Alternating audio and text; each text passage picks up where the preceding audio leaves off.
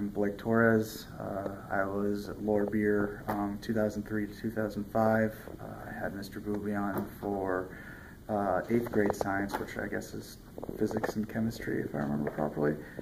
And I recently got my degree in applied physics, concentration in nuclear physics. And I got interested in that field because of a science project we did in this class, the Toshiba Exploravision project, where we talked about making a nuclear-powered car. In retrospect, that's a terrible idea. Don't do it. But it got me interested in nuclear physics, and it's because of that that I pursued this field. So, thank you.